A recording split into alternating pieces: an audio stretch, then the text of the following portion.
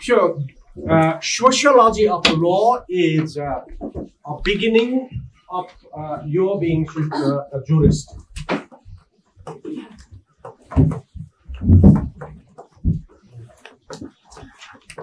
This is therefore fundamental course. Certain ideas that you capture in the first year, in the second year in this course, will help you to frame your thinking in the next year. And there are two interesting words. One is called sociology, and another is of law. Many people mistakenly say what that you studied in the first year sociological jurisprudence. Even if you open Google and other resource book, in many places what you find is like sociology of law is a sociological jurisprudence. No, absolutely wrong. That's not true. Sociological jurisprudence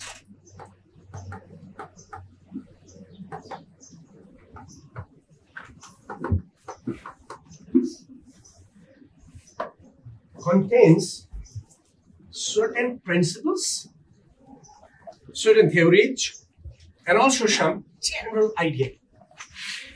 Some may be very strictly researched principle. Some may be coincidentally पहिल्यैदेखि भन्दै भन्दै संयोगवश अर्को कुनै सिद्धान्तमा प्रयोग भएर यसमा पनि प्रयोग भएको theories-हरु. Okay, some strictly research principle. What does it mean?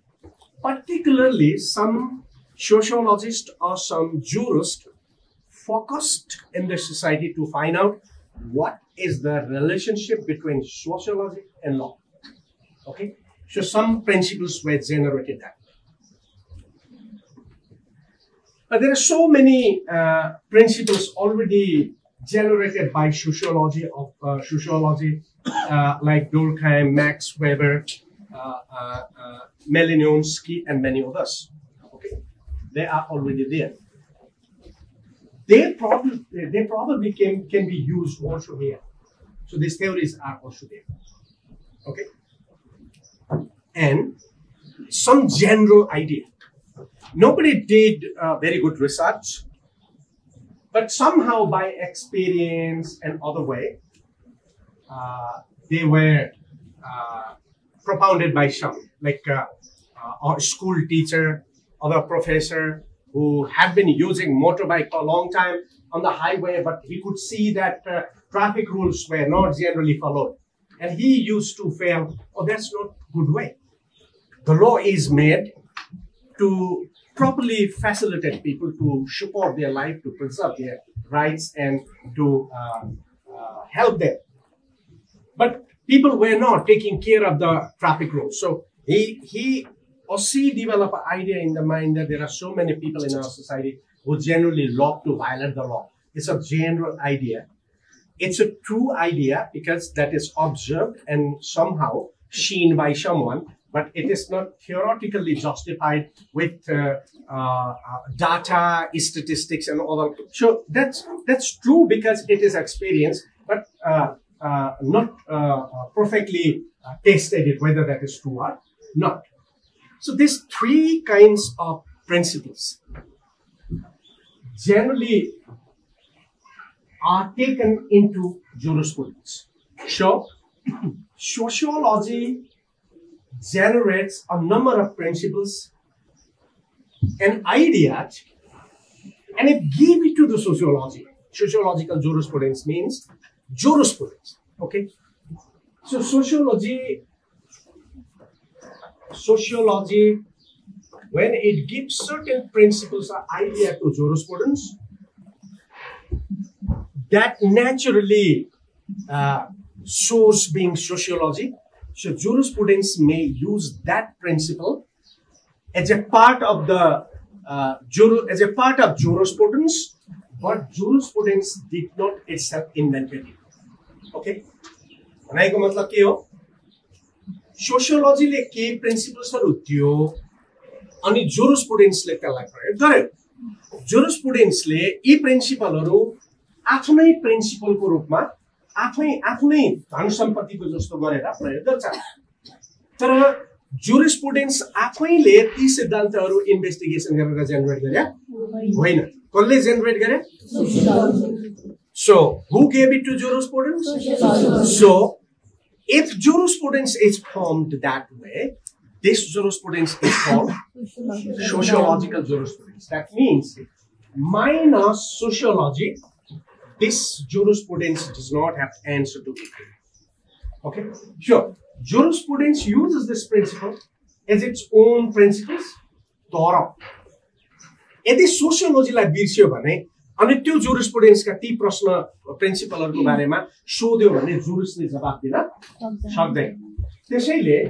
सोशियोलोजिकल जुरिस्प्रुडेन्समा जुरिसले त्यो एन्सर के आधारमा दिन्छ and then immediately he jumps and said oh Durkheim said that okay but who is speaking I'm speaking I'm a lawyer I have not studied sociology but I use that theory in the court okay for example what I often say is like यदि समाजमा क्रिमिनल्सहरु चिन्नु छ भने what criminology says that punishmentलाई स्वाटै घटाउनु पर्छ okay punishment घटेपछि अपराध गर्नेहरु के गर्छ डडराई अपराध गर्न समाजमा फटफटी बाहिरपट्टि आउँछ and then you can count oh this is a criminal okay this is a criminal नेपालमा 3 वर्ष भ्रष्टाचार गर्नेलाई सजाय कारबाही नगर त हरेकले देखादेखै भ्रष्टाचार गर्न सक्छ अनि सोसाइटीले चिन्छ अनि यो रहेछ अनि समाज छ okay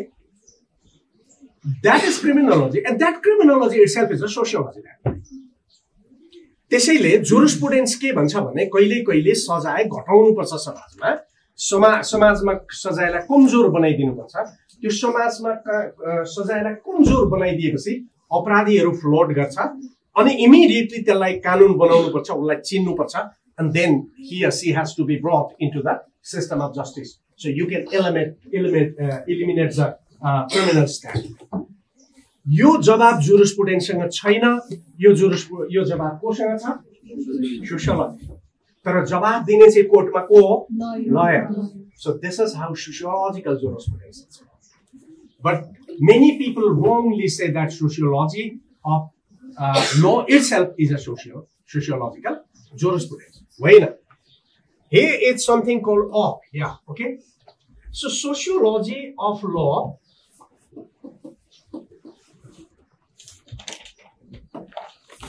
यहाँ भन्दा यसले कतापट्टि देखाइरहेछ सोशियोलोजी तिर यहाँ सोशियोलोजिकल जुरिस्प्रुडेन्स भन्दा कतातिर देखाइरहेछ जुरिस्प्रुडेन्स you cannot deal it without jurisprudence त्यो सोशियोलोजीको थ्योरी विदाउट जुरिस्प्रुडेन्स त्यसको एप्लिकेसन छैन यदि जुरिस्प्रुडेन्स र कानुन नहुने हो भने समाजमा अपराधीलाई फ्लट गर्ने जुन थ्योरी हो त्यो थ्योरीले काम गर्दैन होइन त्यसको कामै छैन ओके सो त्यो थ्योरी यहाँ जुरिस्प्रुडेन्सले ल्याइरहेछ ओके तर यहाँ जुरिस्प्रुडेन्स which deals law यहाँ सोशियोलोजी अफ ल भन्दाखेरि चाहिँ त्यो ललाई फर्म गर्ने कुरामा how sociology is playing the role लको फर्मेसनमा फर्मुलेसनमा what is the construction or what is the role of sociology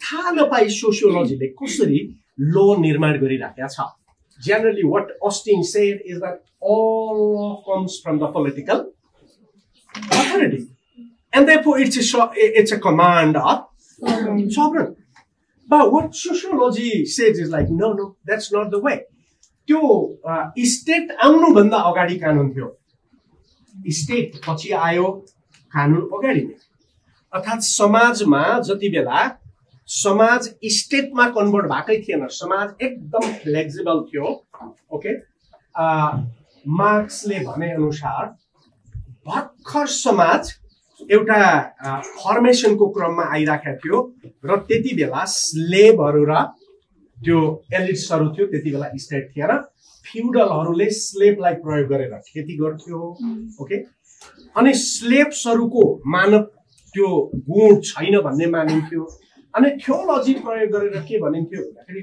भगवानले दुई खालका मान्छेहरू बनायो एक खालका मान्छे चाहिँ भगवान जस्तै इमानदार राम्रा अनेस्ट ती चाहिँ मालिकहरू हुन् तर यिनीहरू मालिकहरूले काम गर्न जान्दैनन् काम गर्न सक्दैनन् उनीहरूले बाँच्नुपर्छ भन्नका लागि फेरि भगवानले अर्को एक खालका मान्छेहरू बनाइदियो जो अपराधी खालका हुन्छन् ओके काम गर्न दरा हुन्छन् तर उनीहरूको दिमाग हुँदैन उनीहरू काम गर्न सक्दैन जसरी अहिले हामीले प्रयोग गर्ने गोरु जस्तै गोरु पनि मान्छे जस्तै सास फेर्छ हिँड्छ सबै त गर्छ तर गोरुले सोच्दैन ओके गोरुले आफ्नो दिमाग बनाउँदैन त्यही कारण गाली गरे हो नि नसोच्ने खाली बायस भएर हिँड्नेलाई हामीले यो गोरु भनेर कारण त्यही हो त्यस्तो दुईटा हुन्छ एउटा गुरु एउटा गोरु त्यो यो समाज गोरुको समाज हो कि गुरुको समाज हो भन्ने छलफल भएको त्यही कारणले सो क्वेसन त्यस अर्थमा त्यो स्लेबको समाज स्लेब्सहरु र मालिकको समाज हुँदासम्म स्टेटको फर्मेसन भएको थिएन so there was a big society हरेक समाजमा साना ग्रुपहरु थिए त्यो ग्रुपको एउटा क्याप्टेन हुन्थ्यो चिफटेन भनिन्छ अनि त्यो चिफटेन भन्दा मास्तिर अर्को ठुलो हुन्थ्यो दैट गभर्न तर स्टेट चाहिँ थिएन उले जे भन्थ्यो कानुन त्यही हुन्थ्यो तर in course of time the state emerge according to marks okay also many other historians also say that त्यो स्टेट आउनु भन्दा अगाडि नै चिफटेनले बनाएको पनि कानुन थियो त्यसैले त्यसले के भन्थ्यो भने तैले खेत जोत्ने तैले चाहिँ घाँस काट्ने ओके तैले चाहिँ गाईबस्तु हेर्ने अनि तैले चाहिँ शहरको बाहिरपट्टि उभिएर शहरको सुरक्षा गर्ने so there was a division of role already division of role was there and that was a ल त्यसैले सोसाइटीको बेटर रेगुलेसनको लागि सबैभन्दा पहिला सुरु भएकै कुरो के हो भने the division of labour in the society okay and already यहाँहरूले पढिसक्नु भएको छ फर्स्ट इयरमा हु talked about the division of labour एकजना हात उठाएर एकजना ओके व्हाट डिड ही से जिज्ञासा पोखरेल जिगिसा पोखरेल इमाइलले भने अनुसार चाहिँ दुई किसिमको सोसाइटी हुन्छ एउटा प्रिमिटिभ अर्को मोडर्न प्रिमिटिभ सोसाइटीमा चाहिँ there was no division of labour homogeneous काम गरिएको हुनाले डिभिजन अफ लेबर चाहिँ थिएन एउटा जेनरल फङ्सन हुन्थ्यो सबैको भन्ने कुरा गरेको छ र प्रिमिटिभ सोसाइटीबाट मोडर्न सोसाइटीमा जाँदै गर्दा चाहिँ कामको डिभिजन हुन्छ जसले गर्दाखेरि डिभिजन अफ लेबर जसमा एउटा जेनरल कामबाट चाहिँ न्यारो डाउन हुँदाखेरि प्रत्येक व्यक्तिको एउटा आफ्नो पर्टिकुलर फङ्सन हुन्छ जसले गर्दाखेरि प्रत्येक सोसाइटीमा चाहिँ division of labour So whole society's structure was therefore governed by theory of division of labor. Okay, त्यो theory society बाट कहाँ गयो अब लमा अनि लले के भन्यो this is your role that is your role if that theory is not there the labor division is not there the law cannot be formulated so state भन्दा अगाडिबाटै के छ ल छ वर्ण व्यवस्था in our society long time back before state became very strong or popular institution in the society Eastern society both in China and also in South Asia they started thinking the special type of community so some community cultivated land other community planted involved in generating clothing leather and all this kind of thing okay यहाँ चाहिँ चार किसिमको भयो एउटा मान्छेले चाहिँ education र एडमिनिस्ट्रेसनको काम गर्ने भनेर छुटायो अर्कोले चाहिँ स्टेटको बाउन्ड्री प्रोटेक्सन गर्ने त्यसलाई चाहिँ लडाई हुने स्थिति भयो अनि त्यो लडाई भनेको संस्कृतमा क्षेत्र ओके त्यसैले कुरुको लडाई के हो कुरुक्षेत्र अनि क्षेत्रमा लड्ने मान्छे चाहिँ के क्षेत्री ओके सो क्षेत्री भनेको योद्धा भनेको संस्कृत नेपालीमा अहिले क्षेत्री भन्ने शब्द जुन संस्कृत शब्द हो त्यो संस्कृतबाट आयो त्यसको नेपाली शब्द चाहिँ हो योद्धा ओके अनि त्यसपछि वैश्य ओके वैश्य भनेको उद्यम गर्ने मान्छे ओके उले उद्योग गर्थ्यो लुगा बनाउँथ्यो एग्रिकल्चर गर्थ्यो अनि उ भन्यो शूद्र शूद्र भनेको त्यो bottom line not in the sense of hierarchy तर तल ग्रास रुटका गर्नुपर्ने सबै कामहरू जस्तो वैश्यलाई खेती गर्न हलोले बनाउनु पर्यो अनि बाहुनलाई किताब पढाउनको लागि ब्राह्मणलाई किताब पढाउनको लागि कागज कसले बनाउनु पर्यो शूद्रले बनाउनु पर्यो क्षेत्रीको बन्दुक कसले बनाउनु पर्यो शूद्रले so he was therefore not limited to one profession he supported all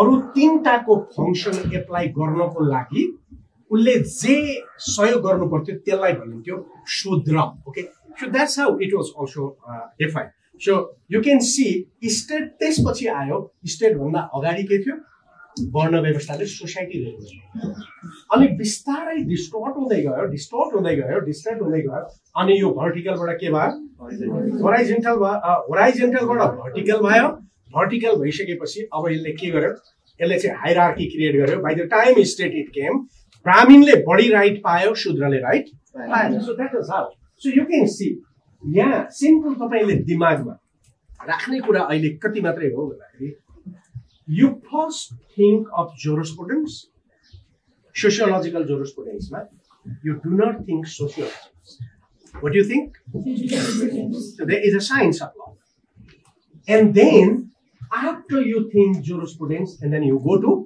sociology and what you do is like you bring principles certain ideas and some theories from sociology and you try to justify what law says by the help of sociology jurisprudence says okay this law is good because this is created by the people historically therefore that is customary law okay and jurisprudence le bhancha customary law is also a part of the legal system but customary law was not made by the state was not there then what says like sociology said human behaviors haruko interrelationship ma human interaction गर्ने क्रममा मानिसहरुले values हरु create गर्छ moral values हरु create गर्छ rules हरु create गर्छ अनि सुरुमा एक दुई जनाले क्रिएट गर्छ अनि बिस्तारै त्यो अरूले फलो गर्छ अनि बिस्तारै अरूले फलो गर्छ गर्दै गर्दै जाँदा at some point that becomes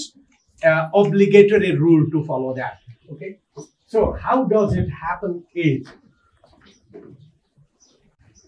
एकैछिन माने ल्याउन अब जयरामले what is your name Kanchan र जयरामको विवाह रियली होइन नि अब उनीहरु जयराम चाहिँ 4 भाइ छोरा मध्येको एक भाइ छोरा रहेछ जेठा रहेछ ओके अनि यी दुईटी चाहिँ उनीहरुका छोरी रहेछ अनि महिलाको पनि बिहे भयो 4टा छोराछोरी जन्मिए साइलाको पनि विवाह भयो 3टा छोराछोरी जन्मिए कान्छाको पनि 2टा भयो बाबु आमा 4 भाइ छोरा जम्मा कति परिवार भयो 6 अनि उनीहरुका 2 गर्दा कति भयो 8 अनि अर्काका 4 गर्दा कति भयो 12 अर्काका 2 गर्दा कति भयो 14 अनि कान्छाको 1 गर्दा कति भयो 15 so how many people should be engaged in kitchen to cook food for these 15 people every day some people become morning to evening engaged in cooking भात पनि मिठो हुँदैन ओके काम पनि बढी हुन्छ कसैले काम गरी गर्नुपर्छ कोही खाइरहन्छ हाम्रो ट्रेडिसनल सोसाइटीमा त्यो 2टा बुहारी जेठी र माइली बुहारीको काम चाहिँ के हुन्छ जम्मै so these 2 people thought that very ठुलो परिवार हो मिठो पनि खान पाइएन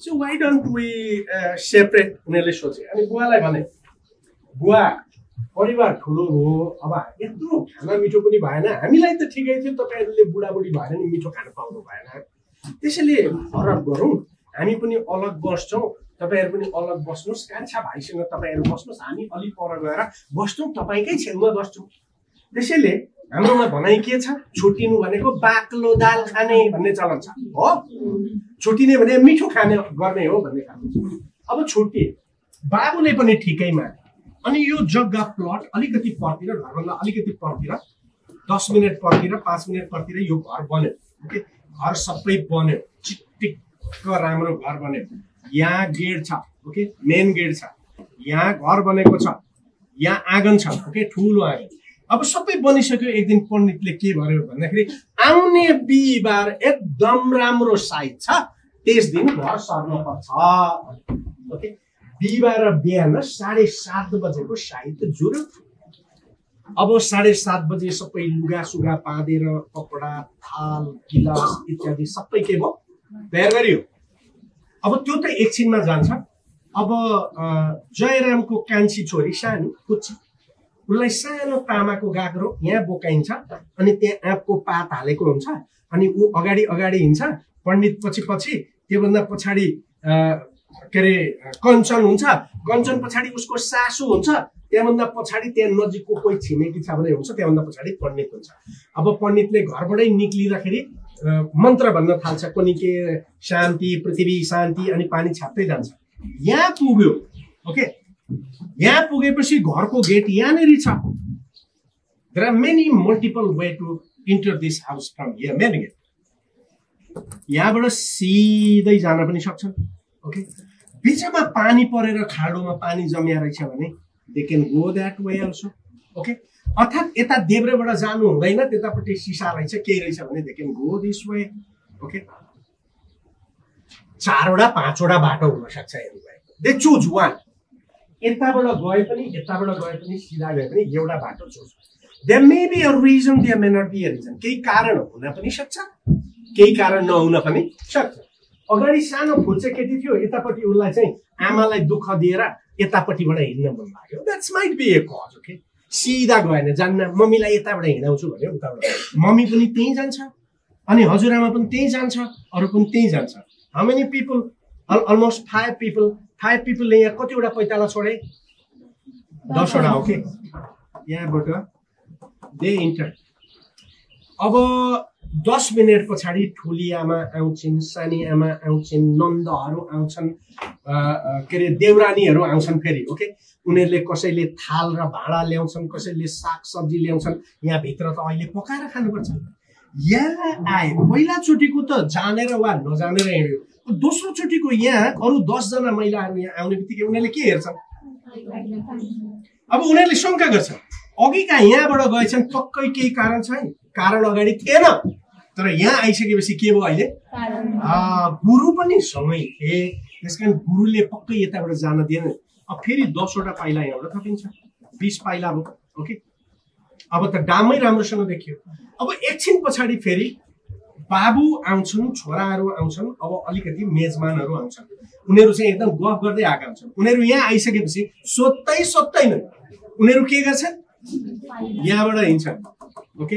अब फेरि वडा अध्यक्ष आउँछ, पार्टीका नेता आउँछन्, ती नआइकन केही हुँदैन होइन। अनि त्यसपछि गर्दा गर्दै यहाँ 11 बजेपछि कुकुरलाई भोक लाग्छ, ओके। कुकुरलाई भोक लाग्छ, कुकुर पनि आउँछ। सुन्दै सुन्दै कुकुरले थाहा पाउँछ, कुकुर आएर यहाँ हेर्छ, कुकुर पनि कताबाट जान्छ? अब त्यसपछि एउटा मान्छे आयो, यहाँ कोही उभिरहेछ, कोही मान्छे आयो, अपरिचित मान्छे, मानिलियो बिजुलीको मिटर जाँच्ने मान्छे आयो। यहाँ परिवारको कोही उभिरहेछ, ऊ यहाँ आएर सिधै आउनु खोज्यो। यसले के भन्छ? ए त्यताबाट होइन, त्यताबाट होइन, उताबाट। Now the rule is created. अब यसलाई भाइलेट गर्यो भने के हुन्छ? Already sanctioned. Did you get the point? This is how rules are created. So sociology gives these kind of justifications to law, and law jurisprudence now, with the help of the sociological jurisprudence, that principle deals that this is a customary law, this is a statutory law, okay, this is just a soft law, this is a policy, this is how it defines. So what यहाँ के हुन्छ भन्दाखेरि जस्तो उदाहरणको लागि sociology of law मा how law is created, okay, this is also applicable here. How rule is created. यो rule एकदम राम्रो रहेछ, जस्तो वन संरक्षणसँग सम्बन्धित त्यसको प्र्याक्टिस क्रिएट भएको रहेछ। अब पार्लियामेन्टले ल बनाउँदा के बनाउँछ? यही चिजलाई बनाएको छ। So parliamentarian does not have a machine to invent idea over there, okay. Kanchan now Jayaram दाई भनेर नमस्ते गर्नु, okay, okay. So sociology is a, what you can say is that it's a pond. यो sociology भनेको कुवा हो, अनि लले कहाँबाट पानी तानिरहन्छ? कुवाबाट। अनि यो sociology यो मास्तिर सोसियोलोजिकल भनेको चाहिँ यो लोटा हो के यसले चाहिँ यहाँ के गरिरहन्छ पानी खनाइरहन्छ ओके सो त्यो मूल स्रोत होइन सोसियोलोजीबाट बनाएका प्रिन्सिपलहरू यहाँ आउँछन् अनि यसले ल नै बनाउन सक्छ त्यही कारण हाम्रोमा generally best example I can give to you is like उति बेला म ल क्याम्पसमा पढाउँदाखेरि म विद्यार्थीहरू लिएर दोलखा गएको थिएँ अनि मसँगै क्लासमा त्यति बेला ल क्याम्पसमा पढेको एउटा साथी भेटियो ओके अनि त्यो साथीले भेटेपछि बडा खुसी भयो ओहो कहाँबाट आज खुसी लाग्यो त आइस यार इत्यादि इत्यादि अर्को 10-15 दिन पछाडि मेरो छोराको बिहे छ त आइज हे भोज खान मासु खान नपाएर आपत परे बेला ल अगाउँची मासु खान पाउने भयो होला हामीले हुन्छ भने तर 10 दिन भयो नि आएन के पनि आएन अनि यो मुलाले ढाँटेछ उति बेला पनि अलिक गफ गर्थ्यो अहिले पनि गफ आडिरहेछ भनेर हामीले बिर्सिया थियो फेरि 4-5 दिन पछाडि दोलखा बजारमा चरीकोटमा भेट्यो अनि मुला अस्ति गफ दिस बोलाउँछु इत्यादि भनेर कहिले बोलाइन त भनेर भन्दाखेरि उसले के भन्छ कहाँ बिहे नै क्यान्सल भयो नि मैले के गर्ने क्यान्सल भयो केटीको मुद्दा छ के एन्ड वाइ क्यान्सल मुद्दा हुँदा क्यान्सल गर्नुपर्ने कारण के त how do we interpret सोशियोलोजिकली in our society भद्र मान्छेले नचाहिने कुरा गर्दैन न्यू खोज्दैन मुद्दा हाल्दैन यस मान्छेको इम्प्रेसन कसरी बन्दैछ उसले मुद्दा फटाइ नगरे पनि उसलाई अर्कोले मुद्दा हाल्या रहेछ भने पनि मान्छेको समाजको दृष्टिकोण चाहिँ के हुँदो रहेछ भने झगडा गर्नेहरूको बिचमा मुद्दा पर्छ त्यो घरकी केटी ल्यायो भने घर मानिन्छ उनीहरूले त भइरहेको छ किनभने हाम्रो सोसाइटीको स्ट्रक्चर कस्तो थियो भने we always negotiated disputes in our family. जस्तो अहिले पनि 99.5% मुद्दाहरू अहिले पनि हाम्रो छलफलबाट सुरु हुन्छ बिहे गरेर आएपछि केटा र केटी 1-2 महिना पछाडि झगडा गर्छ अनुजको पनि बिहे भएको छ उसले पनि अलिअलि झगडा गर्न थाल्यो सचिनले गरेका छैन त्यसकारण उसलाई थाहा छैन सम्राटलाई राम्रो थाहा छ अब मेरो उमेरमा झगडै हुँदैन अहिले त एकजनाले अर्कोलाई देखेन भने डर लाग्छ त्यस्तो जमाना आउँछ so now what you do दुईजनाको बिचमा झगडा बोल्दैन तर देखाउँदैन ओके भित्र कोठामा झगडा गर्दा पनि अलि साह्रो आफै झगडा मिलाउँछन् पहिलो कुरो भित्रै बसेर झगडा मिलाएर अनि फेरि हाँस्दै बाहिर तर मिलेन भने तल किचनमा उसले खाँदा बोल्दैन ओके उसले उसलाई तरकारी फ्याट हालिदिन्छ उसले बटुको यसो सारिदिन्छ 2-3 दिन बाबुआमाले हेरेपछि थाहा पाउँछ यो दुईटाको केही न केही छ अनि आमाले मुख पर्छिन् र भन्छन् तिमीहरू दुईटाको के हो बोल्या पनि देख्दिन उसले तरकारी दिँदा फ्याट तिमी बटुको कोठा सार्दिन्छौ त तिमीहरूको झगडा परेछ झगडा पनि गर्नुहुन्छ त okay so now father and mother sit down अनि त्यसपछि उसले मलाई मुख चलाउँछ अनि के गर्नु त भन्छ श्रीमानले जति बेला पनि हेप्नुहुन्छ अनि के गर्नु त भन्छ श्रीमतीले अनि उनीहरूले उदाहरण दिन्छन् हेर हाम्रा पालामा यस्तो थियो तेरा बुवाले मलाई यसरी गाल गर्नु भएको थियो मैले यो भने ओके भन्दै पहिलो कुरो आफै सेटल गर्छन् दोस्रो कुरो अब फ्यामिलीले पनि सेटल भएन तलै झगडा गर्न थाले भने आमाले आफ्नो भाइलाई फोन गर्छिन् बुवाले आफ्नो भाइलाई फोन गरेर तेरा भतिजा र बुहारी मर्न लागे या आएर मिला भनेपछि कहाँ आउँछ ओके या मामा आउँछ दुईटाले मिल्छ त्यो पनि मिलेन अब छिमेकी इन्भल्भ हुन्छ छिमेकीले पनि सकेन ओडा कार्यालय पुग्छ अनि ओडा कार्यालय पुग्ने पनि सकेन भने मुद्दा अदालतमा पुग्छ न्यायाधीश पहिलोचोटि के भन्छ भने तपाईहरु दुईजना दुवै जोडिनु पहिला अब मध्यस्थतामा जानुहोस् मध्यस्थतामा मिलेन भने अनि हामी हेर्छौं प्रमाण बुझ्नु भन्दा अगाडि फेरि तिनीलाई के गर्छ मध्यस्थतामा अनि मध्यस्थ 3 जना बसेर फेरि छलफल गर्छ अनि मात्र लिटिगेसनमा आउँछ किनभने हाम्रो कल्चर दुईटाको बीचमा लडाएर 50% मान्छे बाँड्ने कल्चर होइन हाम्रो कल्चर युनिसनको कल्चर ओके जसले डिभाइड गर्न खोज्छ that's a tragedy to the society our society त्यसैले यो मुद्दा हाल्ने भन्यो भने बडा नराम्रो मान्छ so that is what is called sociology okay यहाँ कल्चर निर्माण गर्छ सोशियोलोजीले and this culture is given to ल ओके सो ल हुन्छ तर यो लको आफ्नो कल्चर हुन्छ. So therefore, this is very, very vital. Sociology of law is very vital. You need to understand that. Okay. Now let's go for three very important. What Durkheim he talks about division of labor.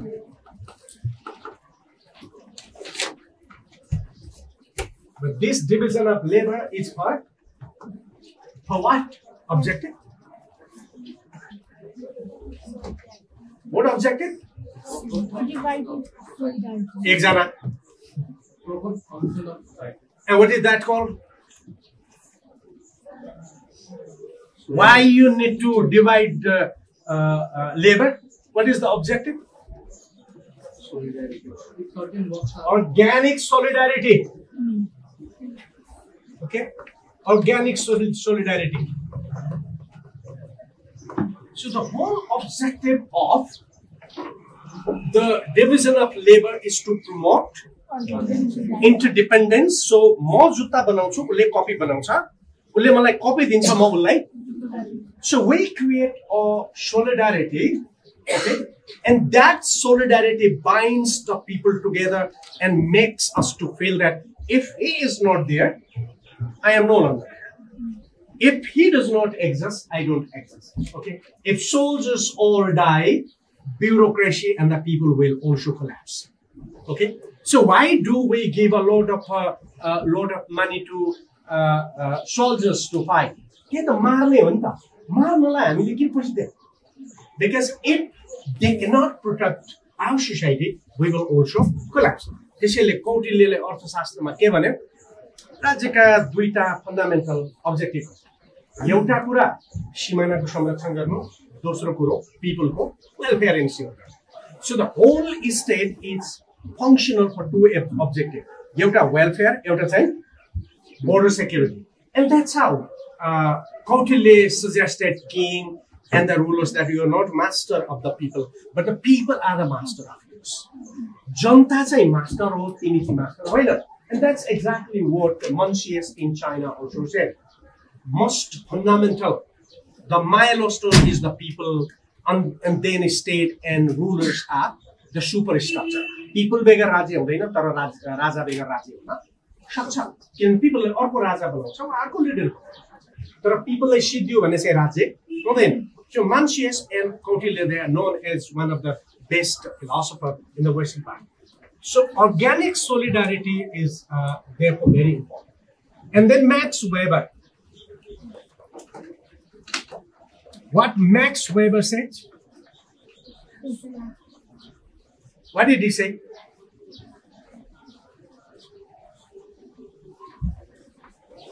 What did he say? Anybody? Social action theory. What is social action theory? Every action we do has a social ground for it. And why that is so important? Because that helps in guiding the society. एउटा social perspective के action को भयो भने त्यसले society लाई चाहिँ society ले acceptable grounds मा मान्छ. Can everybody do the same thing? Does he refuse what Durkheim says, the division of work? Not directly. And if not directly, then why he is necessary? So Durkheim ले भनेकै दिन्छ the max of kiन्छ. He talks two things ultimately: competency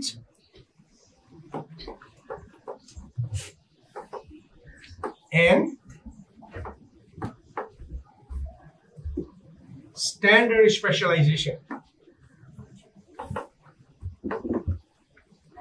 So Durkheim said the work should be divided. Okay, that's fine. But that work only by divided society cannot be totally what he said organically united is not possible to achieve. So what Max Weber therefore came and said that everybody should develop his or her competency. Okay, so he did not reject the necessity of division of labor and of organic solidarity. But what he said in another way is like, if you do not develop a competency to do it, you cannot do it. You will not achieve. So therefore, what he said is like, you have to develop your specialization. Okay. So shoemaker should be expert in shoemaking, and an engineer should be expert in designing the rod and other. So that is what society becomes more and more fundamentally stronger and progress could go ahead. So समाजको परिवर्तन भनेको यस अर्थमा के हो? If you look it from that perspective, more specialization of काम गर्नु. हिजो generally मान्छेले उले भात पनि पकाउँथ्यो, यो पनि गर्थ्यो, यो पनि गर्थ्यो. तर बिस्तारै बिस्तारै आज भात पकाउनेलाई हामीले के भन्न थाल्यौं? कुक भन्न थाल्यौं. ओके, ड्राइभरले युनिभर्सिटी पढ्न आउँदै, युनिभर्सिटीको टिचर ड्राइभिङ गर्न जाँदैन. ओके, अनि त्यही कारण सिकेर पोलिटिशियनले पनि राजनीतिलाई व्यवसाय बनाइदिए. तर त्यो चाहिँ यस्तो काम होइन. That's a service. That is supposed to be. So now, have you heard a man's name which is called Helhem Obert? Have you heard that? So he is a Norwegian sociologist, but he actually concentrated mostly on developing the sociological theory. Okay, so one very interesting principle study here. He launched a movement in Norway that time. There were so many women after the World War. There were so many women from different parts of the world came to Europe because a huge number of people had been killed by the war, and therefore Europe needed a lot of workers.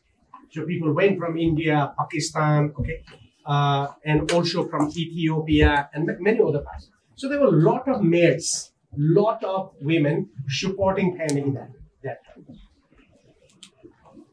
But there was a severe exploitation action. They were not fully paid. They were underpaid, okay, very less paid. And then their life was miserable.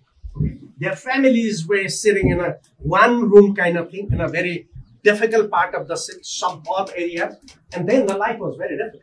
So there was a bill or an act discussed in the Parliament of Norway at that time that is called Maid Protection Act.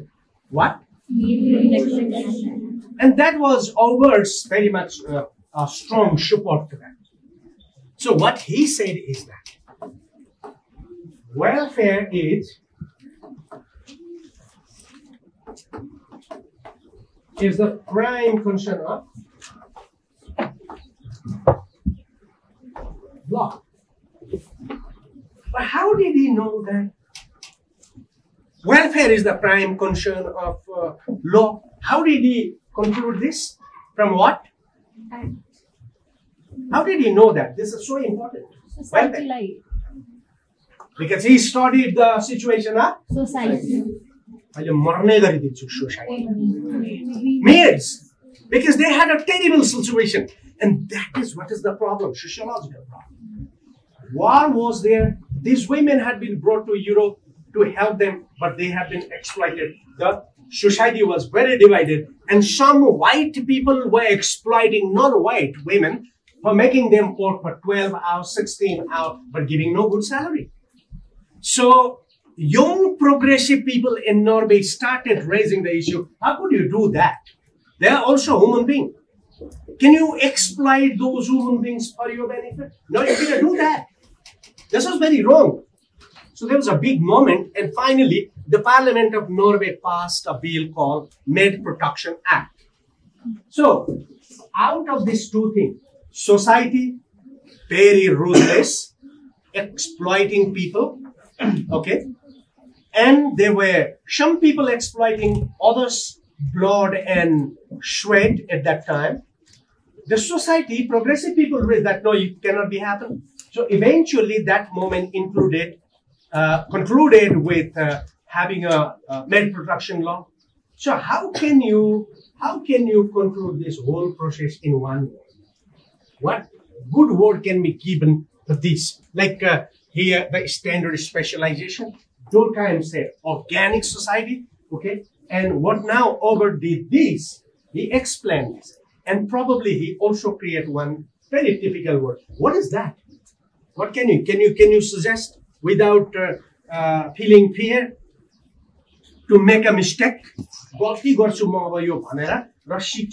there anyone who can say that? What proper word dina sakiela? Overdid this like Max Weber did standard specialization.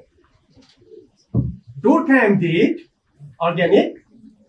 So what word probably you should give to him? Anyone?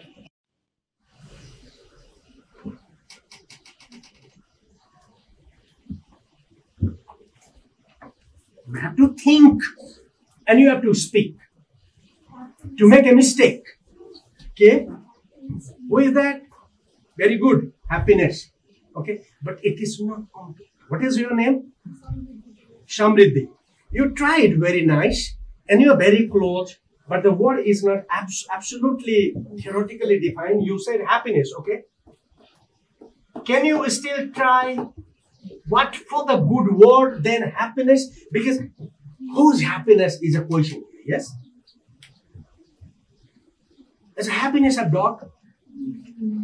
Happiness of cow? Huh? Happiness of maid. Are these maid cats?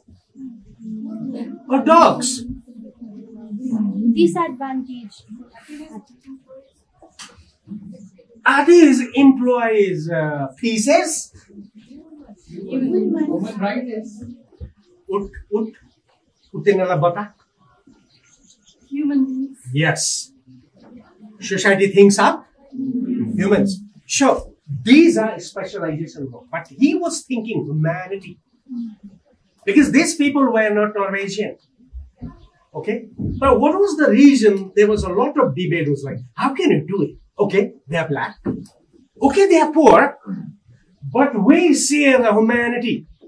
Sure, he discussed humanity. Okay? So he always talked about humanistic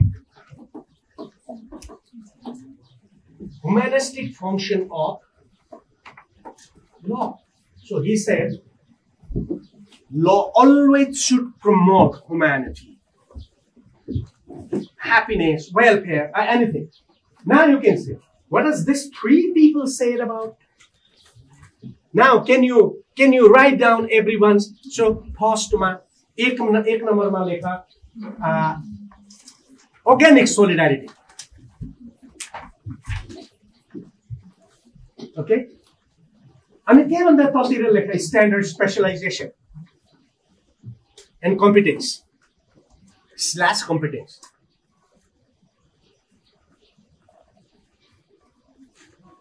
Now you write down below that humanity.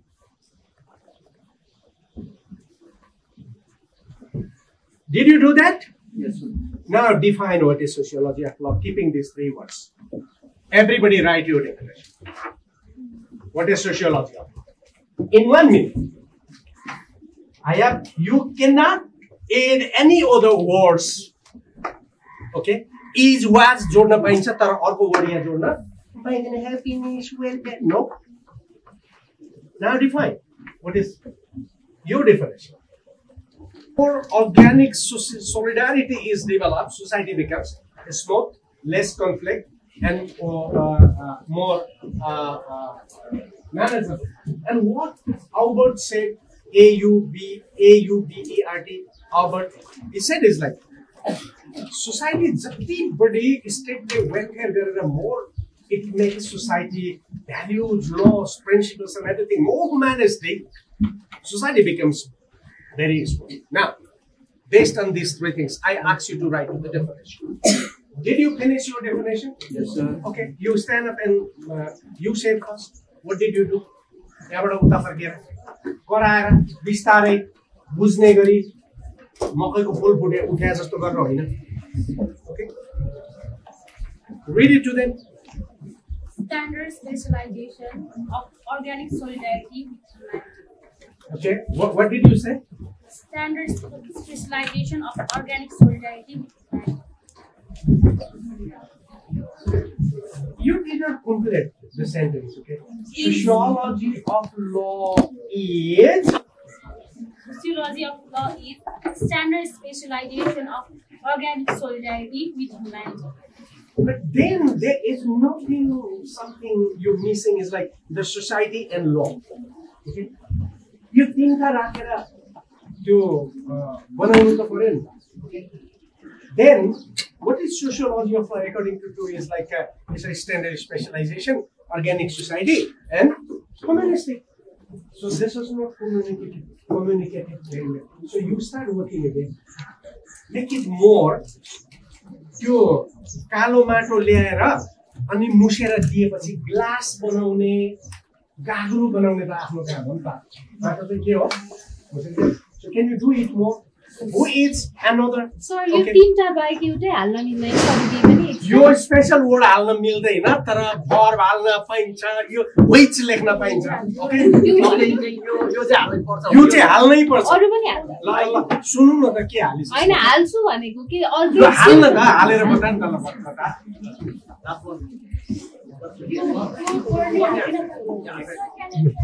Back side Sociology of law is the study of organic solidarity. अलि सारा भयो यहाँ सुनिएन Sociology of law is study of organic solidarity. Organic solidarity अनि with features of with features of competency, standard, specialization for the betterment of the human. I think he is better, yes? Sachin, can you comment to that? I think it encompasses all the... Yeah, but how do you judge it? Did he think? He actually did. I think he did because he did not... राम्रो पढ्यो भने टिचरहरुको appreciation हुन्छ ताली बजाउने now अर्को को थियो कसले हात उठाइसकेको थियो अघि यहाँ okay gentleman Sociology of law. Those who got these 4 papers, I will not give chance to you today. You have a lot of things to do. Yeti bela? Huh? I give you 7 minutes, okay? And 7 minutes is 7 minutes. You have to follow the rules. Babu ama ko tannai paisa hola, don't make us fool. Padne ho. Sociology of law is the humanistic approach of law through standard. Can you repeat ali sara ali fast one? Sociology of law is the humanistic approach of law through standard specialization, which ultimately gives the organic solidarity. How do you think, Samrat? Yeah, you have organized well. Like it gives a meaning to the society. Why law is important for society from sociological point of view? Why it's important? So I think it's more relevant. Don't be flattered, okay? Feri. Aile phurkera feri bhagutako bhuni pulya jasto nahoस्. You have many things to do, but at least you got point. Okay. Now can you do in the same way? Okay. I will give you next chance to you. Now do it. Sit down. Yeah. My God. Give me my God. Yeah. Sure. Now chances were. Okay. Sociology of law is the organic solidarity set by standard. अलि बिस्तार भन न तिमीले भने जतिकै चाँडो दिमागमा जाँदैन नि अरुको Sociology of law is the organic solidarity set by standard specializations of members of a society, considering the competencies, which is overall guided by humanity. Sachin, I think he does describe how values come down to social acts, but I think it could be a little bit too clear at the same time. But I think better than that, or he has to do more. I think what he wants to say is, I think it is more in the subtle domain, more stronger. But I think he needs to. You need to be more precise, okay? Bit better, okay? यो कोदालाको भिड, कोदालो सुन्नु थाहा छ? दाढी काट्ने. कोदालाको भिड खस्रो राम्रोसँग नखुर्की चिलो नपारिकन खन्यो भने के हुन्छ? केलाउँछ. त्यसैले त्यसलाई के गरिन्छ? चिल्लो पार्नुपर्छ. So what you have to do? Very good wood, height to length and everything perfect. तर त्यसलाई खुकुरीले अझै के गर्नु पर्यो? चिल्लो पार्नु पर्यो. Okay. Now who is next? This side, go this side. Okay. Sociology of law is the study of equilibrium between the society of organic solidarity, in which the law has a humanistic approach to have a positive impact on the competencies of the people living in it. Okay. Is equilibrium is necessary here? What do you think? Can you read it again? You have done very good, okay. But this equilibrium is necessary or not? We will test it, okay. If it is okay, you convince us, fine. Sociology of law is the study of equilibrium between the society of organic solidarity, in which the law has a humanistic approach to have a positive impact on the competencies of the people living. So what do you think? Is it necessary? Should we look it from the perspective of equilibrium? I think within the concept of solidarity, equilibrium already, it is already there in a way. So what I was trying to say was law and society ko bitma ke kind of situation. Okay, society ko bhitrako equilibrium bhanda pani Yes, law as a concept, yes, and society as a concept ko equilibrium ko still this for create of solidarity. Yes, Until they create गर्ने positive impact on society. the concept. I think that's he justifies his meaning. Okay. Sit down, very good. ताली पिट्ने. अब अर्को कसले हात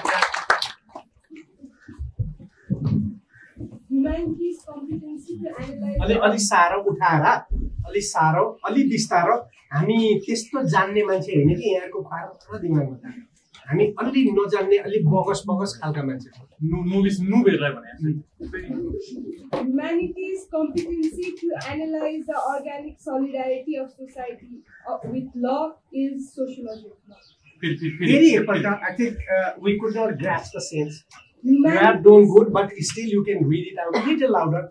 Humanities, yes, competency to analyze the organic solidarity of society with law is sociology of law.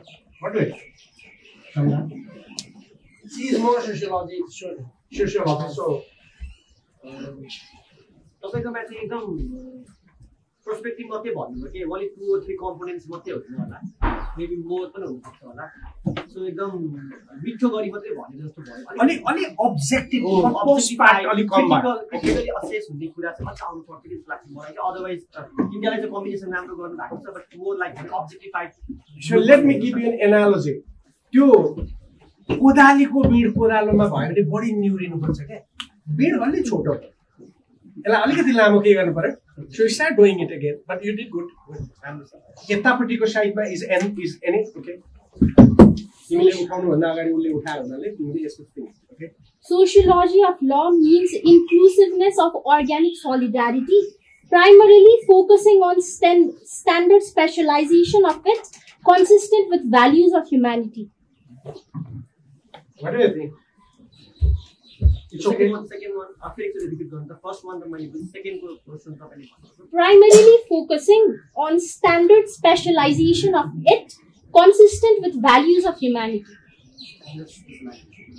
I think she attaches law in sociology with ego values. But again, I will say like standard. Really difficult to define.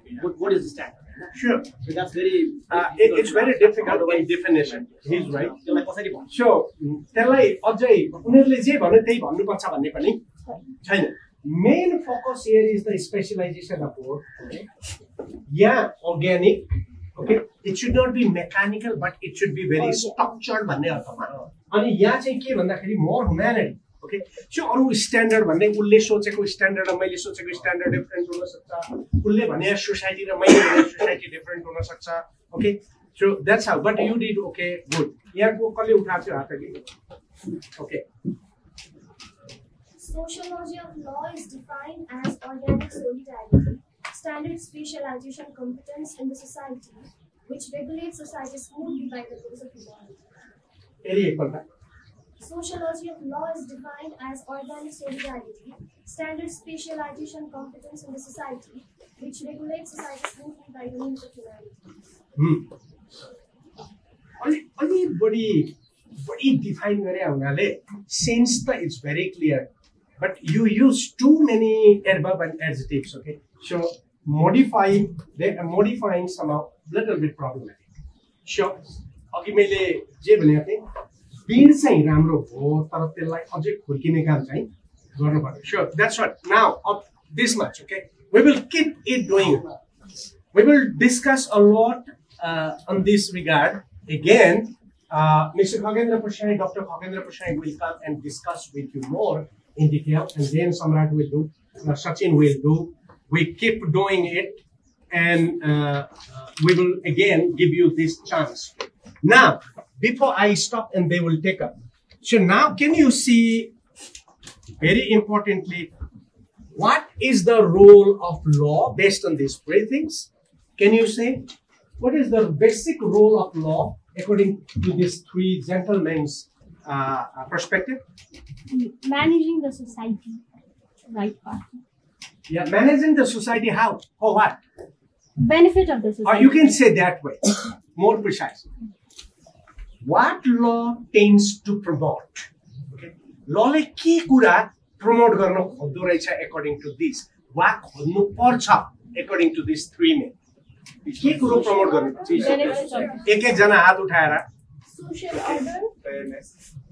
Social order. No. यहाँ हेरेर भन न. Solidarity. जिगिसा. डुर्किमको अनुसार चाहिँ लले सोलिडारिटीलाई maintain गर्न help गर्नुपर्छ सोसाइटीमा. म्याक्स वेबरले अनुसार जुन कम्पिटेन्सीमा बेस्ड सोलिडारिटी भनिरहेको हुन्छ बी प्रिसाइज तिमीहरु बढ्ता बोलेर बिग्रिन्छौ के बढ्ता लेखेर सोलिडारिटी थोरै लेख्यो भने पास हुन्छ. Fair स्पेशलाइजेसन and competency in society according to don't give adjective. Again you fall in a trap. What is fair? This abstract word. तिमीलाई लाग्या फेयर मलाई फेयर नलाग्न सक्छ. त्यसैले एडजेक्टिभ को कुरो गर्नुहुन्न. Okay, more truth and factual.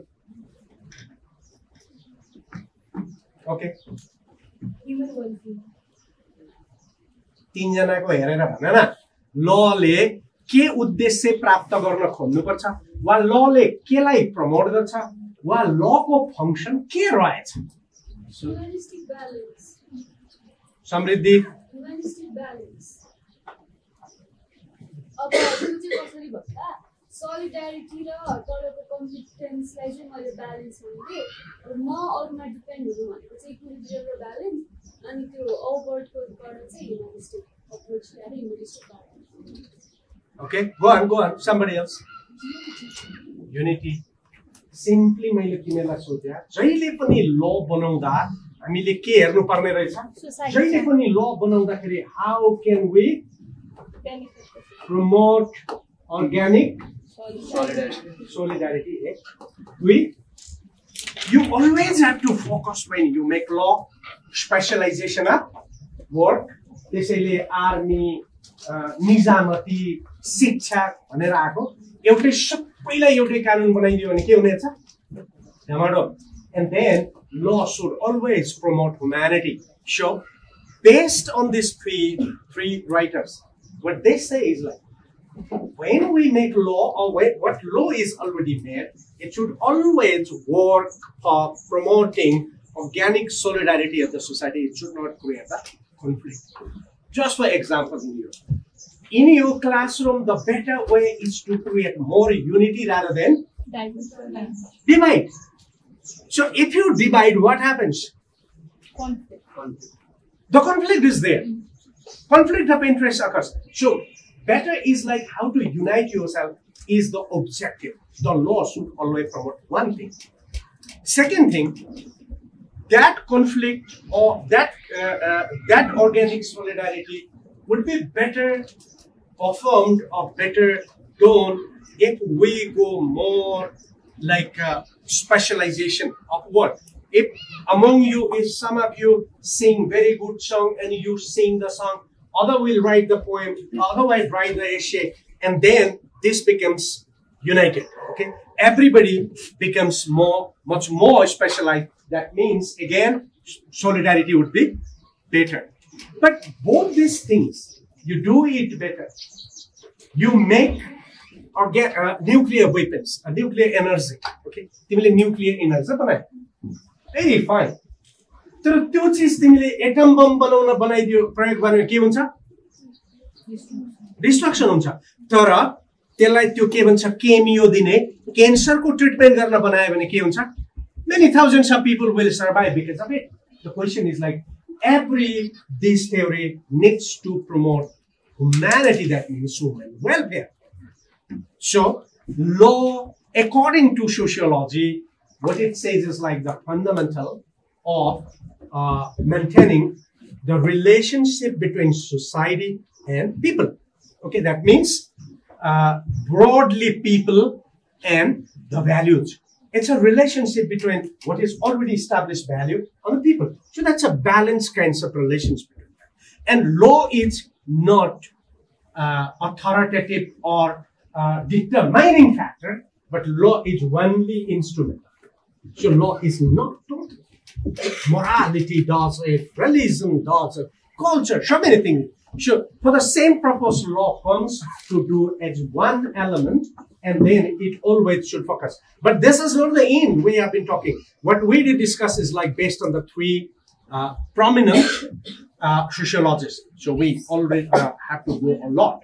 There are so many other writers, and they criticize this. Okay, so you should very much take it very seriously, because this is a foundation. It's a foundation course for your jurisprudence. So jurisprudence actually begins with this, and then you would be much more taken for that in the third year in the ethics of professional and the advanced jurisprudence and the philosophy of law. So this is how they frame your understanding to construct the system. Okay, that's how you have to do it. Sure, this is just a beginning. Everybody will write your their definition very perfectly. Okay, in the next class we can anytime say that you have to be prepared. So I suggest you to keep a notebook separate for this. We will do a lot of exercise also. A lot of analogy would be used. So it is better you keep a separate notebook for sociology of law. It relates to political science. Sometimes it relates to interpretation. It relates to constitution, and therefore we will be using that. So now I finish my part. Two gentlemen are there. Now, who is the first? And Sachin will also be coming to teach you now. So there are 4 teachers. We 3 and Kavindra for shy. So it's not going to be easy. Anyways, so getting away with the courtesies, because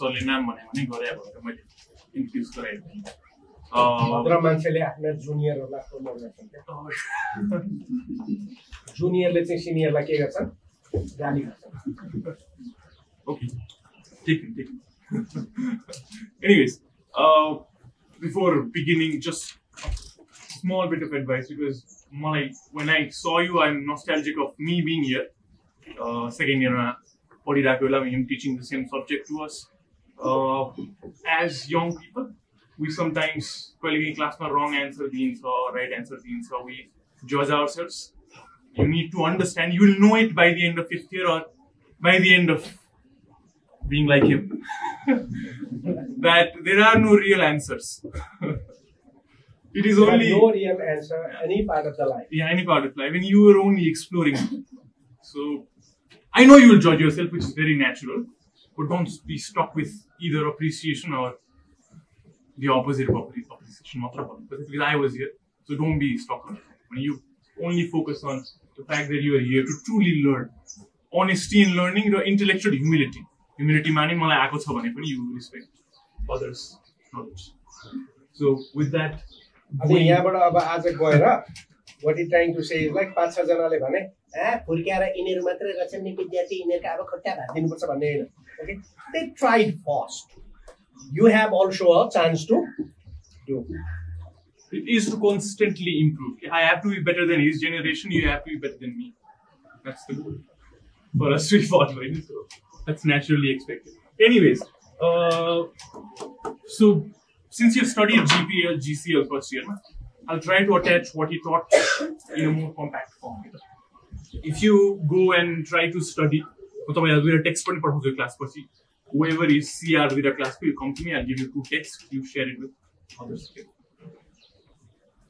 Well, if you go and seek the meaning of sociology of law, except for those websites, your Spark Notes type of website, you will not find precise definition of what sociology of law is. In the academic domain, it's always discussed because it is still taken as a subject which is still developing, which is still in a development process. Subject development process, but this is more on it because this is quote unquote new in that regard. यो हुनुको कारण छ के एउटा शब्द सुन्दाखेरि sociology पनि पहिलेदेखि भइरा अफ ल पनि पहिलेदेखि भइरा दुईटै विषय छुट्टा छुट्टै सयौं वर्षदेखि पढाइ भइरा तर यसमा चाहिँ there is controversy, there is no single definition because sociologists and jurists always fought. Frankly, in history we can see it. Like you can see, तपाईले GPM मा positivism पढे जस्तो positivism ले के मान्दैन भन्नु त positivism ले social realities लाई source of law मान्दैन नि positivism. Then you go and see natural law. Natural law ले के लाई source of law मान्दैन again social realities लाई मान्दैन नि उले nature लाई divinity लाई virtue लाई morality लाई मान्छ.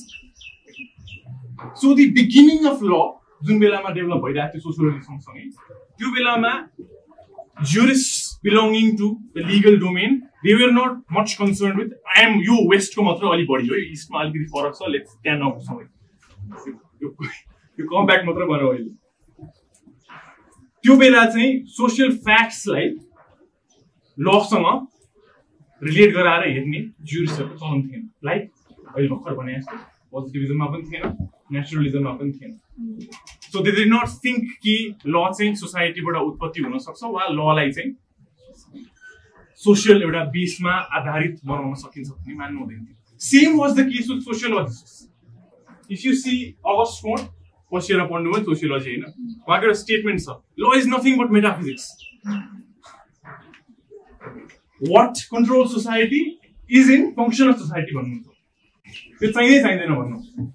अरु पनि थ्योरीजहरु हेर्नुस् यो बायोलोजिकल थ्योरीज साइकोलोजिकल सोशियोलोजिकल थ्योरीज कुनैले पनि के गर्दैन भन्दाखेरि अगेन ललाई के गर्छ उता अघि लले सोशल फ्याक्ट्सलाई कन्सिडर नगरे जस्तो सोशियोलोजीले पनि लिग्यालिटीलाई लको प्रिन्सिपललाई कन्सिडरै गर्दैन थियो एउटा point.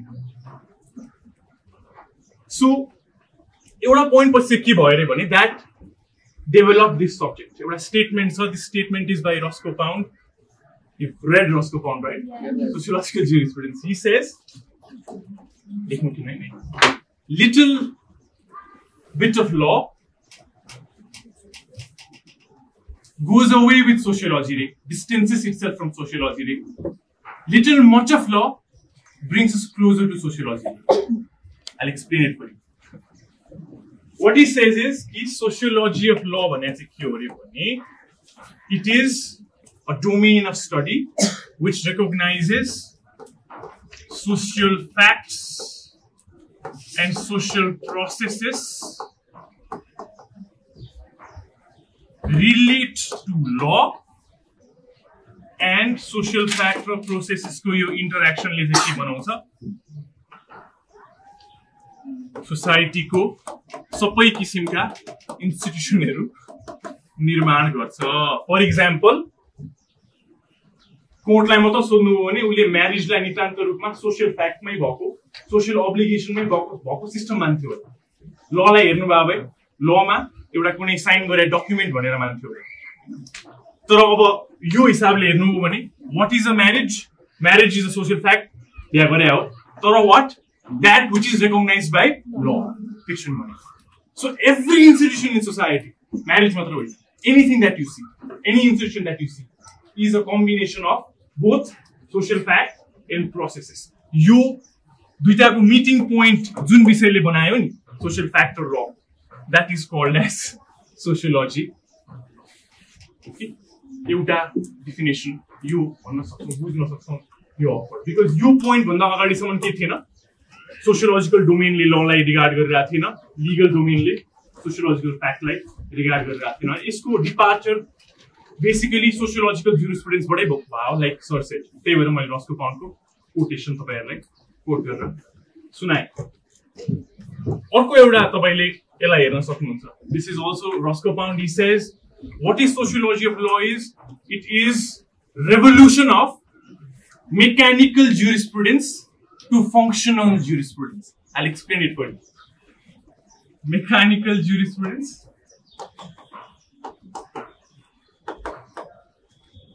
to functional jurisprudence. What is functionalism? First year ma ke padhai thi functionalism bhane ke ho? What does the word function tell to you? के बुझ्नुहुन्छ function भन्दाखेरि mechanical भन्दा के बुझ्नुहुन्छ function भन्दा के बुझ्नुहुन्छ What I said to you before was sociology of law is a revolution of jurisprudence from mechanical jurisprudence to functional jurisprudence. Mechanical भनेको concrete होला change नहुने खालको functional भनेको चाहिँ changing evolving Okay अरु कसैको What is functional? What do you call functional?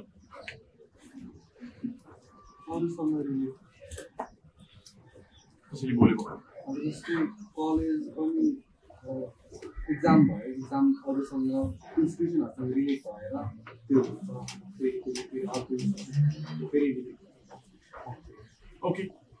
So anyway since time अलिकति constricted भएको कारणले गर्दाखेरि mechanical jurisprudence to functional jurisprudence. Functional माने for example एउटा point सम्म अघि positivism जुन बेलासम्म sociological facts लाई consider गरिरहेको थिएन त्यो point सम्म के थियो law के थियो it was a command of sovereign.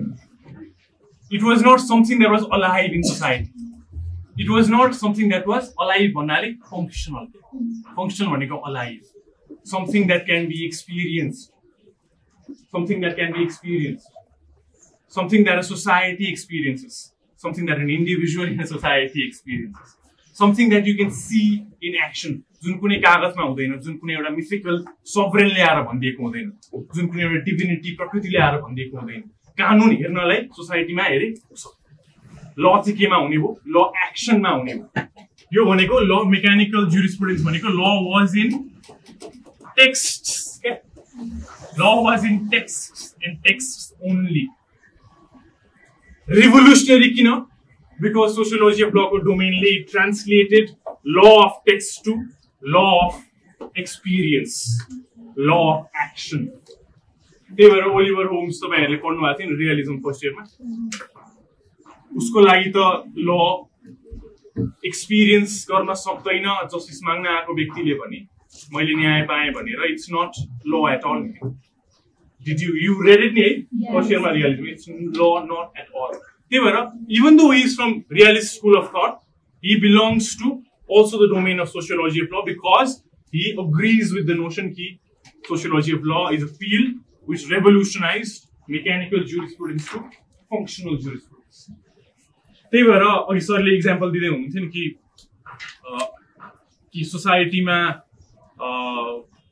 कुनै पनि कानुनलाई हेर्नको बिहाको concept or डिभोर्सको concept let's say American सोसाइटीमा डिभोर्सको if you look at the law you will see कि नेपालको ल र अमेरिकन ल सिमिलर हुन सक्छ कन्डिसन चाहिँ यो हो भने डिभोर्स गर्ने भन्ने चीजमा सिमिलर हुन सक्छ but do you think डिभोर्सको social consequence is the same in the American society and Nepali society?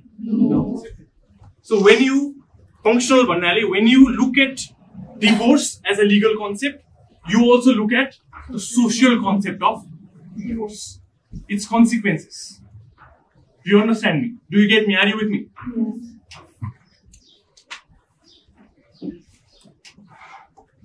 Mechanical jurisprudence to functional jurisprudence. Orko euta point sir, I don't know if I should come to this. What's your name? Prof. I remember it.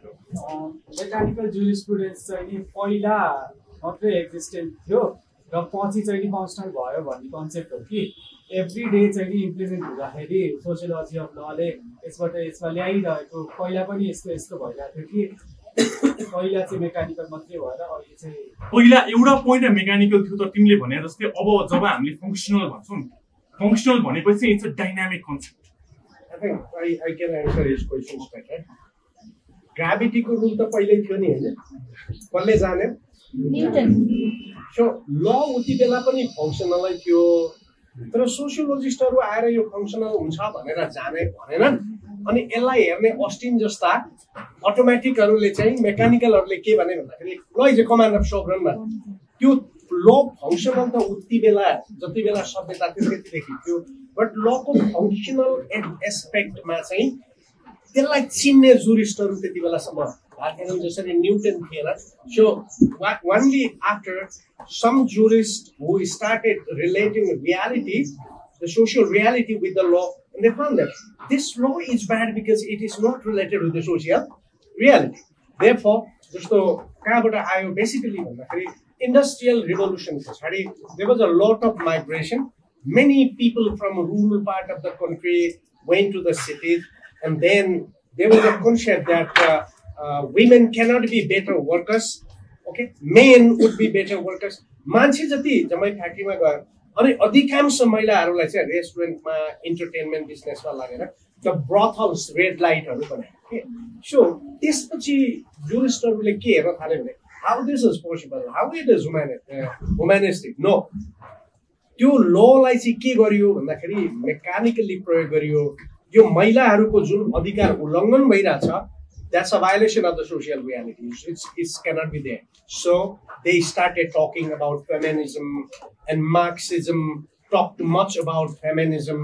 And jurisprudence equality between gender is most important. Okay, so sociological scrutiny must come there. त्यो चाहिँ थियो तर त्यसलाई हेर्ने दृष्टिकोण चाहिँ develop भएको थिएन.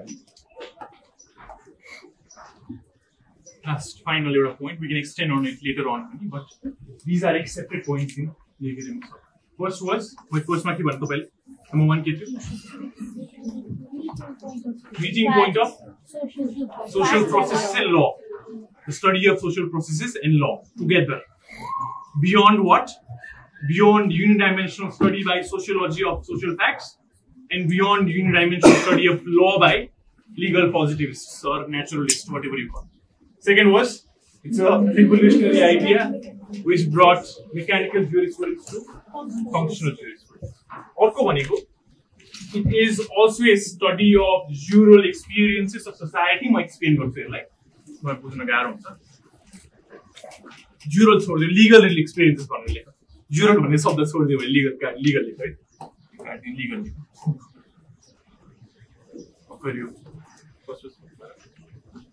It is study of legal experiences of a society. Legal experiences of a society. यो भन्नाले सोसाइटीको के छ सोसाइटीमा भएको स्ट्रक्चर्सहरु इन्स्टिट्युसन्सहरु त कन्स्टेन्टली इभल्भिङ छन्. इट्स कन्स्टेन्टली इभल्भिङ माने कुनै एउटा पोइन्टमा हायरार्की एक किसिमको थियो होला.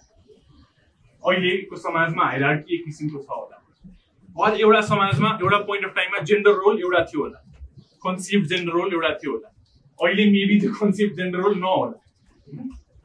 So what sociology of studies is कि यो चेन्ज छ नि टाइमसँग आएको सोशल इन्स्टिट्युसनसँग आएको चेन्जेस जसले मान्छेको कानुनलाई हेर्ने दृष्टिकोणलाई प्रभावित गर्छ वा शेप गर्छ त्यसलाई स्टडी गर्ने विषय चाहिँ सोशियोलोजी अफ ल.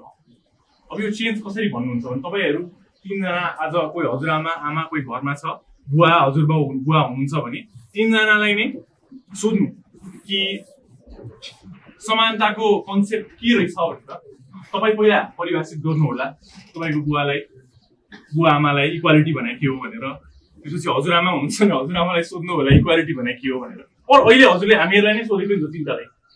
I think similar elements आउँछ तर फरक पनि आउँछ. Because our experiences, his and my experiences of what equality might stand are a bit different. Via social facts. For example, when Professor Sangroula was a law student, there was a lot of political struggle He came from not from city. म बसे यसरी काठमाडौँमा बसेर ढुक्कसँग पढाए पनि होइन. He came from village. His experience was that. So maybe his experiences of equality, it's shaped by that political struggle, that shifting from village to Yako life. And I am said that he memorized dictionaries by his friends.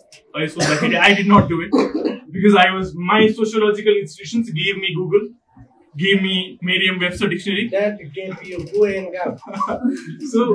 So our experience is the same thing. Access to education ko mero thought ma digital divide afne आउँछ नि.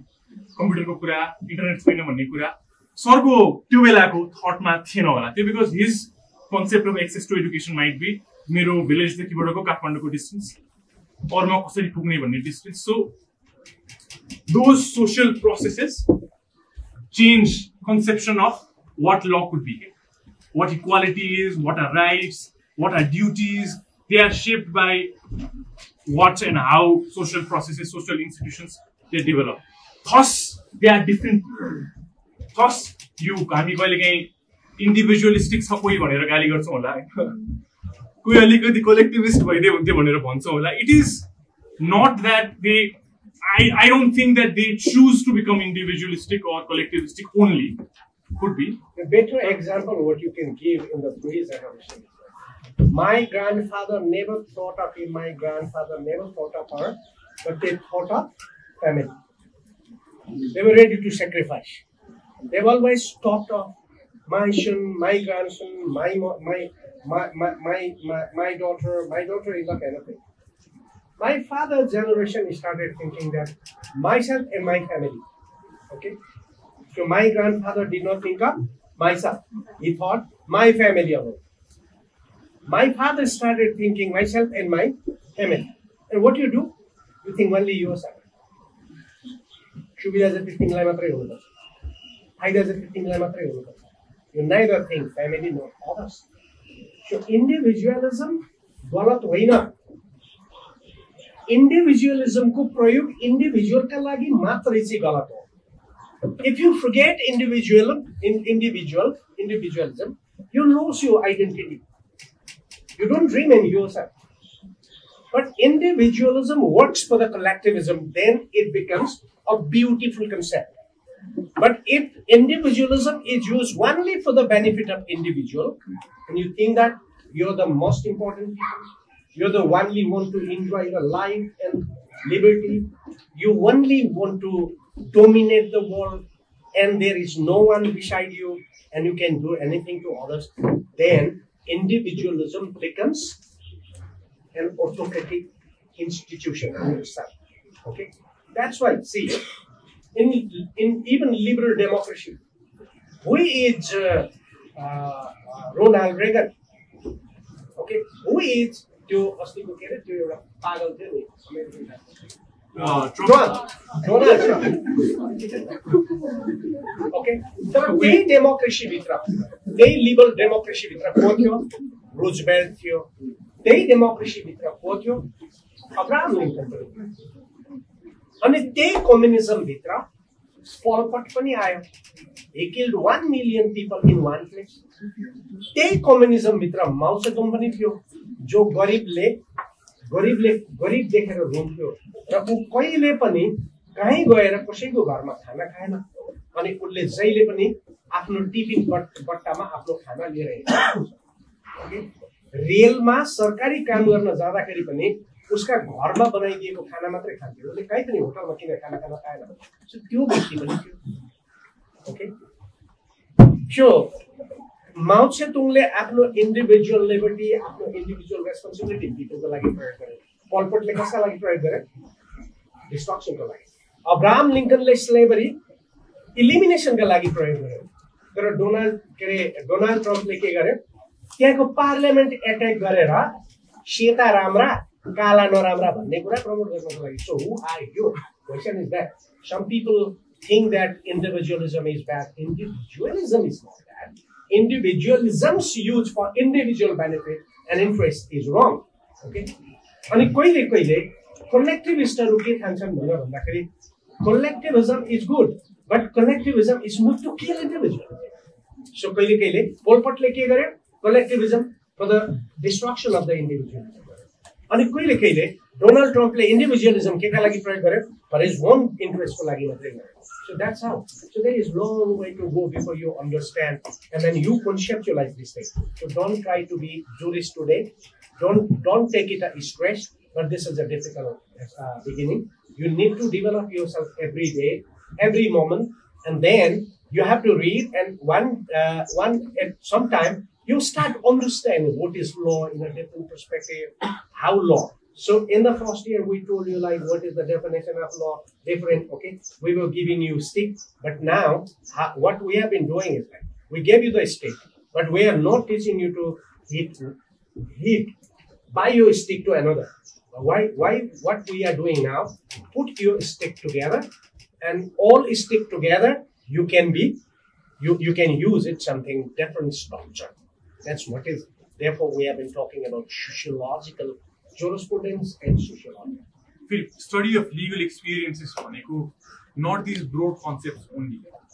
For example, same law line, समाजमा different समुदायहरूले फरक तरिकाले हेर्छ. For a marginalized community, जसले चाहिँ दिनको एक खाना खान पाइरहेको छैन, उसको लागि कानुन के हुन सक्छ? एउटा होस्टिलिटीको, पावरको, कोर्जनको, बन्धनको बिमा हुन सक्छ. तर जो त्यही पुँजीलाई एक्सप्लोइट गरेर पोरलाई एक्सप्लोइट गरेर आर्जन गरिरहेको छ, उसको लागि ल के हुन सक्छ? एउटा युटिलिटेरियन टुल हुन सक्छ. सो त्यो पनि भन्न खोजेको छ. सो सोसियोलोजी अफ लको काम चाहिँ this diverse multiplicity of legal experiences of different society. Same हो, म्यान वुमनको पनि फरक हुन्छ नि. फर्स्ट कोर्टले पनि के भनिदिन्छ कहिले कि वुमेनको पर्सपेक्टिभ बढी ल्याऊ काउन्ट गर्दाखेरि, because it is required, because फरक एक्सपिरियन्सेस हुन्छ. You can see it in कोभिडको बेलामा नि यो CCMC एउटा कोभिडको कन्ट्रोल गर्ने समिति बनाएको थियो कि, अनि त्यसमा 12 हो कि 15 जना मेम्बर, एउटा पनि महिला राखेन थियो कि. अनि court had to intervene and से 15 जना राखिस. डु यु नट फिल कि पेन्डेमिक जुरिस्प्रुडेन्समा, पेन्डेमिक कन्ट्रोलमा वुमेनलाई इन्भल्भ गराउनु पर्छ? So court had to say legal experiences त्यसलाई include. Sometimes it's on caste, sometimes it's on class, sometimes it's about poverty or capitalistic finance. So it's like that. So if you will end because so better now you can pick up these terminologies, okay? Now you can pick up these terminologies and that we start and we keep going and explaining and creating a few collage. So there are a lot of individual concepts that we have been talking to you today, but one time after then they come together and make a structure. We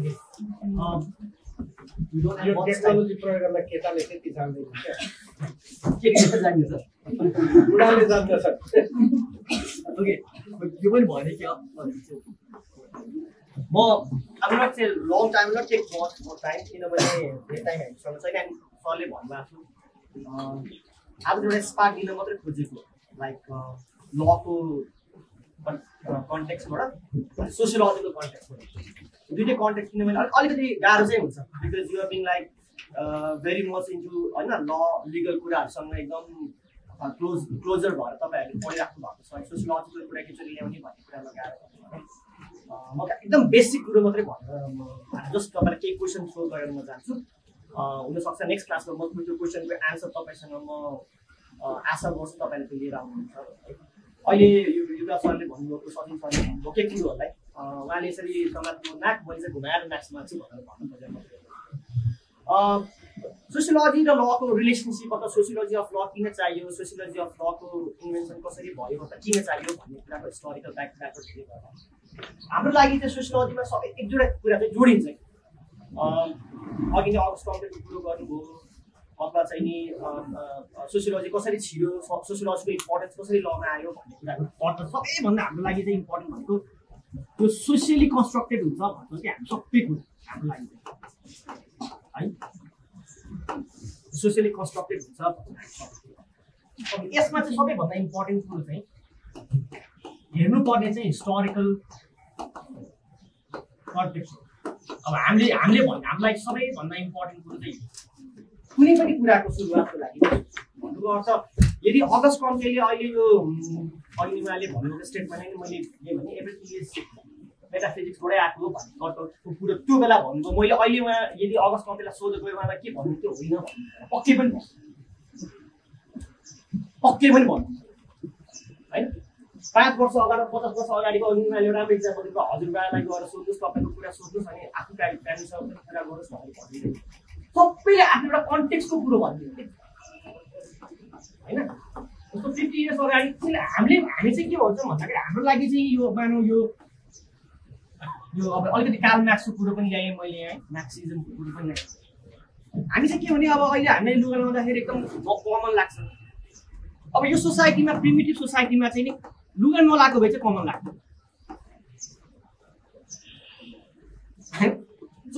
तपाईँ कुन कन्टेक्स्टमा के कुरो गर्दै हुनुहुन्छ भन्ने कुरो चाहिँ सबैभन्दा इम्पोर्टेन्ट हाम्रो लागि सोसियोलोजिकल पोइन्ट अफ भ्यूबाट भन्दाखेरि यो बिगर हिस्टोरिसिटीबाट चाहिँ नि डिफाइन हुनुपर्छ सबै कुरो पहिला थियोलोजी आयो थियोलोजीलाई ड्राइभ गर्दै चाहिँ फिलोसफी बनाइयो फिलोसफिकल कुरा त्यतिखेरका धेरै व्याख्याहरू एकदम भगवानसँग जोडिएर थियोलोजीसँग जोडिएर व्याख्या गरेको कुरा गर्न थाल्यो प्राय गरी युरोपियन्सहरूले होइन धर्मका कुरासँग जोडिएर व्याख्या गर्न थाल्यो अनि थियोलोजी भन्न थाल्यो थियोलोजिकल साइन्स भनेर डेभलप गर्न थाल्यो त्यसलाई नै फिलोसफीको नामाकरण गर्यो फिलोसफीबाट अब होइन फिलोसफीले पुगेन अब होइन अब चाहिँ हामी अर्को एरातिर पुग्यौँ अब डिसिप्लिनरी भ्यान्टेज पोइन्ट चाहिन्छ क्ल्यारिफिकेसन चाहिन्छ अब फिलोसफीलाई पनि डिभाइड गरौँ भन्यो भने हामीले पोलिटिकल साइन्स बनायौँ हामीले ल भन्ने कुरै थिएन सो अनि सरले भन्यो स्टेट भन्ने कुरा जन्मिनुभन्दा अगाडि नै ल आएको हो भन्छ जस्तो अघि मैले सोचेको हुन्छ कस्टम भनेको थियो प्र्याक्टिस भनेको थियो ट्रेडिसन भनेको थियो मोरालिटी भनेको थियो अब त्यो त्यतिखेर त्यसको लागि त्यही मोरालिटी नै ल थियो होला कि होइन तपाईँको 100 वर्षमा त्यही मोरालिटी चेन्ज भएर अहिले चाहिँ lots of things are defining powers के पनि भन्न सकियो होला भने त्यति बेला मोरालिटी र ल भनेर छुट्याउनु पर्ने आवश्यकता थिएन एकदम होइन सो हामीले चाहिँ हेर्ने भनेको चाहिँ हामी कुन एरामा छौँ कुन पोजिसनमा छ र कसरी सबै कुरा सामाजिक रूपमा कन्स्ट्रक्टिभ भएको सो हिस्टोरिकल र सोसियल कन्स्ट्रक्सन चाहिँ हाम्रो लागि सबैभन्दा इम्पोर्टेन्ट कुरा सो पिक गर्ने कुरोमा चाहिँ सोसियोलोजी अफ लको कुरामा अघि सरले जुरिस्प्रुडेन्सको कुरा गर्नुभयो सोसियोलोजी जुन आयो भन्ने कुरामा हामी कुन एराबाट यो अब अहिले हामी चाहिँ अब यो एरा मैले सिला लाग्यो यो सबै मैले भनिनँ होइन यो हामी चाहिँ अहिले क्यापिटलिजम भनौँ होइन पुँजीवादी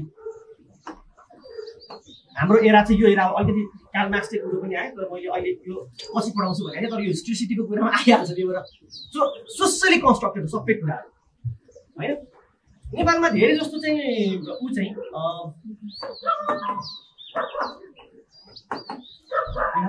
मैले पहिलाको ब्याचमा पढाउँदाखेरि मैले भनेको थिएँ अंश र वंशको लडाइँ भने बाह्रमा हामी समाज हरेक कुरो समाजले उत्पादन गर्छ तपाईँ जस्तो समाजमा हुन्छ समाज जस्तो हो त्यस्तै किसिमका क्राइम पनि हुने होला त्यस्तै किसिमका प्रवृत्ति पनि देखिने होला सो मैले भन्दा अंश र वंश किन अंश र वंशको कुरा आउँछ नेपाली समाजमा वा प्यारेन्टल प्रपर्टीकै कुरा किन आउनु प्राय गरी क्राइमको कुरा सुन्दाखेरि अंश दिने कुरो नै हुन्छ किन होला वाइ नेपाली सोसाइटी अरू मेबी साउथ एसियन डिभोर्स भइसकेपछि पनि फेरि मार्नु किन होला तर प्रपर्टी चाहिँ चाहिने होइन यो प्रपर्टीको कुरो किन हाम्रोमा इम्पोर्टेन्ट होला होइन किनभने हाम्रोमा त्यसरी नै हायरार्की बनाइएको छ यो जान्छ छोरामा जान्छ हजुरबाउ होइन हुँदै हुँदै छोरो नातिमा जाने केटा मान्छेले लिने हो होइन अब तपाईँले अंश र वंशको कुरो तपाईँले के अरे अमेरिकन सोसाइटी आउनु भने पनि भन्नु अमेरिकन सोसाइटीमा पाउनुहुन्छ पाउनु धेरै कमै होला बिरलै होला